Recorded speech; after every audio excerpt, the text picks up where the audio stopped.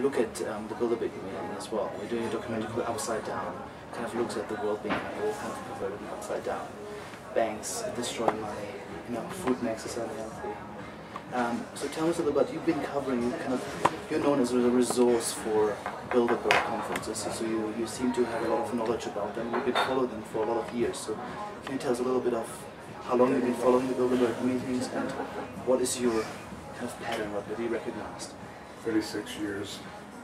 I first became intensely interested in Bilderberg in April of 1975. It's been 20 happy years with the establishment press, big papers, small papers, ranking positions on metropolitan newspapers. Not every Martian Daily News been folded up July 7th. And bounced around a few newspapers. In April of 1975, I found myself in Washington being interviewed by Willis Carto, who was college secretary of he was very naughty. The right-wing organization. They had a bunch of newsletters that were converted into weekly newspaper. My job was to get pregnant, read the Spotlight, which is the forerunner of the American Free Press. But during that interview, he asked me what I thought about Bilderberg. I thought he was talking about Limburg trees. So he gave me a folder to take with me, which includes some of the few clippings I had at the time, past Bilderberg meetings. Most importantly, two heavy columns written 2 days straight by the late great Westwood Becker, international, widely syndicated columnist. And he had gotten the tip from one of his readers that funny things were happening in a little island called Schall off the coast of Georgia. The year was 1977, 3 years after Bilderberg started calling himself Bilderberg in 1954. And unlike Drew Pearson, he just didn't rush into trip. He flew down to the area of Jekyll Island, climbed a high tree, got his binoculars, and identified by sight being world travelers. Many of the high officials, heads of state from Europe, high officials in the White House in Washington, Congress, secretaries of war, Treasury, secretaries of defense now, Treasury, Commerce, and international financiers, Rothschild. And it just raised the question. He did not know they called themselves Bilderberg, but in these two heavy columns, just raised the question, why are these world figures gathered behind closed doors? It occurred to me in rereading this, which I read when I was a small boy, especially since I was 6 years old. But at the time, I thought that was interesting, and it passed in my mind. I read it again and asked myself how, after 20 happy years with daily newspapers, with wire machines, we were clattering not here with reporters all over the world. We don't know a thing about Nürnberg. There's no reporting. If 120 film stars or 120 football players gathered behind closed doors and behind armed guards, sealing off a whole resort, the press would bust its butt trying to find out what's going on with 120 movie stars, 120 football players. No curiosity at all when 120 of the world's leaders meet secretly. Maybe it's just a birthday party for David Rockefeller. They'd like to believe that. In fact, a couple of years ago, they put out in newspapers a meeting of physicians. It was a lot of fun teasing over that one. And a photograph of the alleged physicians.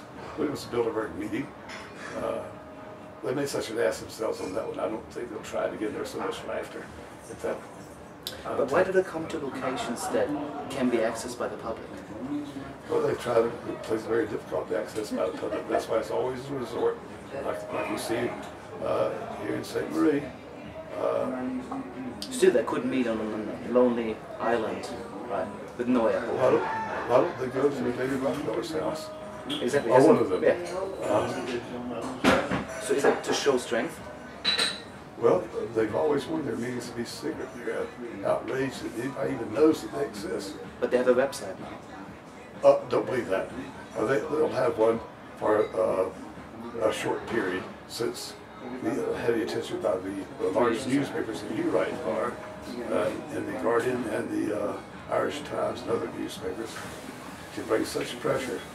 You have to talk about, if I called today, asked about it, I'm going to have a press conference and release something. Go to our website. I said, oh, well, I better hurry because your websites don't last very long. You don't have them unless you have to pop up the list. I didn't say all that to the nice man on the phone. Not sure thing. So what, I've asked today one of the guys that came out of the Bilderberg Konferenz, is there any important thing discussed? And you said, bet you there are. So, yes. What is important to them too, of course, is having wars. Wars are a lot of fun when you're the son of a smokestack industry. you still need people for wars. Well, They don't fight them. Quite true. And one rationale about Bilderberg is that all these years, we've got to get population control. In 30 years, the planet will be too small. We'll not have enough Earth. Well, one way to control the population is to still the lifeblood of our young men and the heartblood of our women. That way, you reduce the population. And you got such a heavenly rationale. You also make them make lots. Because when you go to war, you're making tanks and planes. There's a lucky scandal that caused that original Bilderberger to be expelled. His drive goes down. Well, Amstel, like the mother of Rothschild, the two sons, said, if my sons didn't want wars, there wouldn't be wars. I've heard that. In fact, there's a Deathbed, she said that. Rothschild family dating back to when the Rothschilds were named Rye Fields in Germany, back before we had a lot of first names. And you were known by your trade. That's why they have Smiths and Johnsons. There must be more to it, right?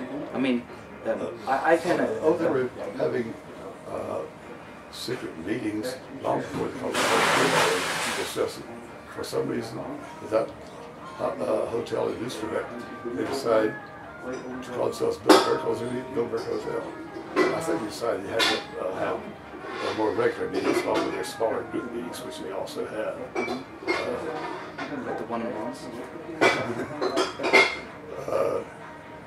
What I'm saying is like, what's wrong with people?